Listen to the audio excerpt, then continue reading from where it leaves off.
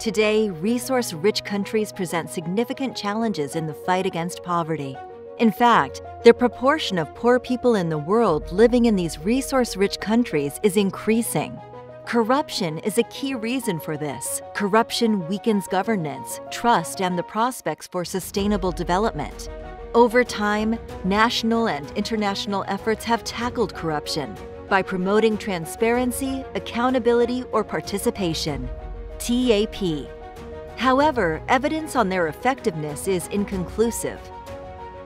What is preventing TAP initiatives from tackling corruption more effectively? What TAP strategies work best in the natural resource space? These are the questions we, the LTRC program, addressed in the TAP Plus Approach to Anti-Corruption in the Natural Resource Value Chain, our foundational paper. We synthesized information from more than 650 publications on the effectiveness of TAP initiatives. We specifically looked at the contextual factors that contribute to the success or shortcomings of TAP interventions and how to manage them. Here is what we found. First, TAP initiatives often focus on either transparency, accountability, or participation, relying on overly simplistic theories of change. They are designed based on significant assumptions, ignoring context and political economy. This leads to implementation gaps and underperformance. Second, throughout the literature, there are 5 context dimensions that are consistently present when explaining limitations in the effectiveness of TAP initiatives. Capture, rule of law, trust and conflict, government effectiveness, and civic space and media freedom. Third, TAP initiatives seem to perform better when they complement existing efforts, tackle implementation gaps, are designed with context in mind, and contribute to building a supportive ecosystem.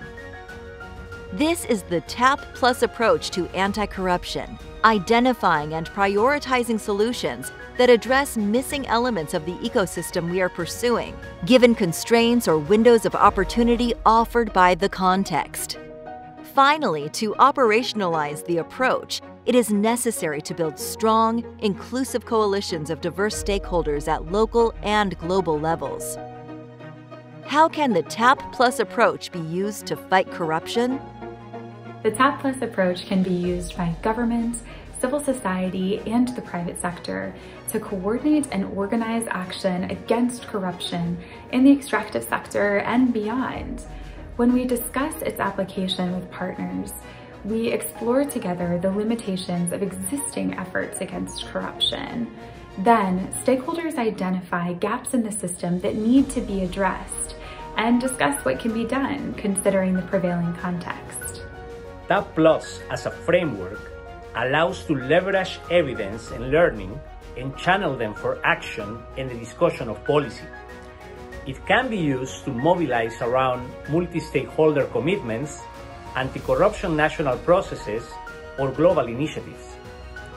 The spirit of the approach is to move beyond questions such as what works, and instead look at how can things work better under the current conditions. And when context is not conducive to change, how do we prepare for windows of opportunity for those reforms?